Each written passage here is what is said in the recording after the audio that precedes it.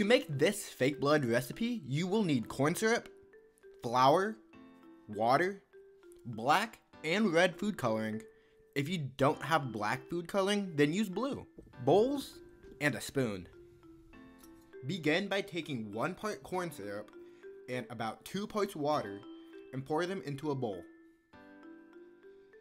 This will get your fake blood not looking so watery. Then when you have finished mixing up the water and corn syrup, then start adding in the flour. Slowly add the flour into the bowl. If you add too much into the fake blood too fast, it will thicken up way too much and not look like edible fake blood. If it happens, then just add water. When you have the consistency that is to your liking, then it's time to color your fake blood. To get the correct color of your fake blood, add red and black food coloring. Add the red into the fake blood and then add a small amount of black color.